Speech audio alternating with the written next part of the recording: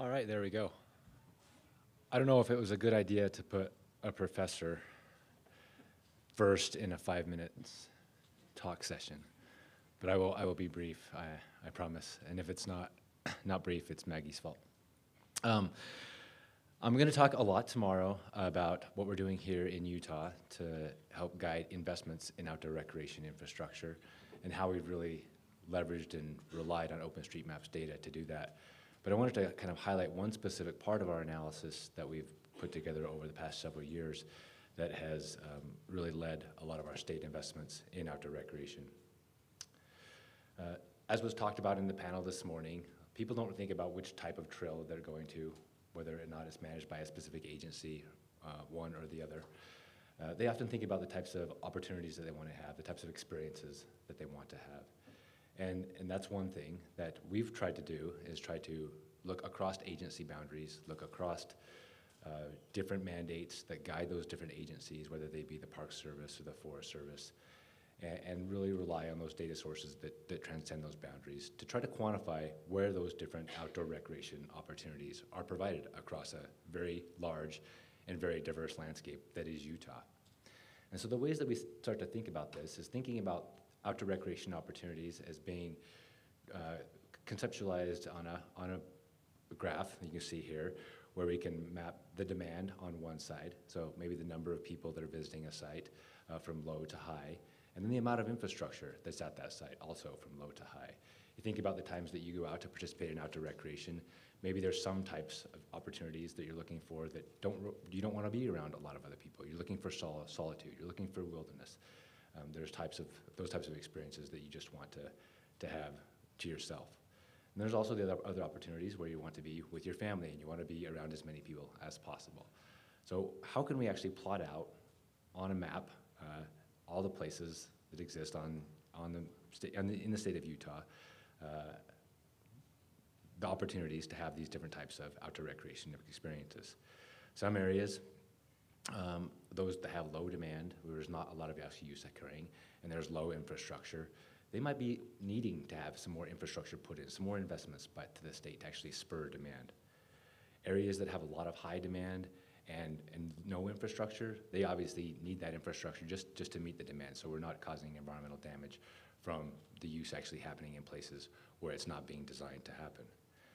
Then there's areas where we have low demand and a lot of infrastructure, and these are areas where we might have built a lot of infrastructure in the past to accommodate previously popular outdoor recreation activities, and those outdoor recreation activities are no longer very popular. They're no longer in that much demand, so those places go unused. And then we have these areas where we have high demand and a lot of infrastructure, and if you have a chance to spend much time around Utah, you'll see that there's a lot of places like this. Our Mighty Five national parks, a lot of the areas up our canyons here in the central Wasatch can be categorized in this map. So what we've done in this analysis to help guide what will be the outdoor recreation strategic plan for the state, or what is the outdoor recreation strategic plan for the state, is really rely on you as a community of OpenStreetMappers to identify where this data is for the outdoor recreation infrastructure. We've compiled a whole bunch of OpenStreetMaps data from campsites, dump sites, showers, restrooms, drinking fountains, trailheads, and parking lots to quantify the amount of outdoor recreation infrastructure that actually exists across the entire state. We've also paired that with reliable and authoritative data from federal agencies and state agencies when that data is available. We also look at demand data from other open data sources like Flickr, which is a social media platform that allows individuals to share their photographs online, as well as population density to actually try to quantify where across an entire landscape these places might be.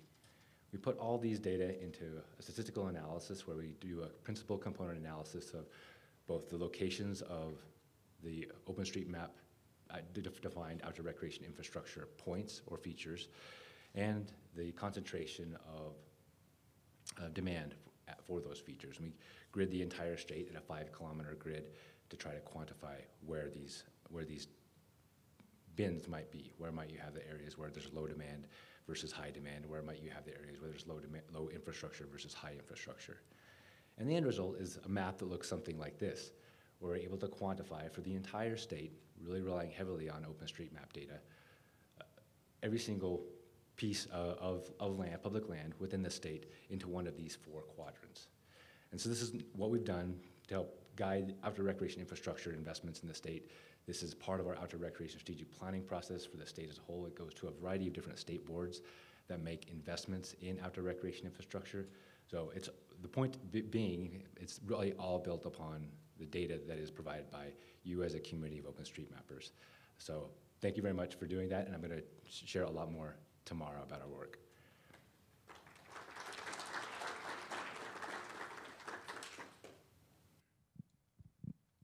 For the Utah recreation talk, I was wondering, or I noticed that the map you displayed kind of towards the end of your talk that had the color classifications of different types of zones. I noticed there were some areas that were not colored, and I was just wondering if there's a reason why they weren't colored.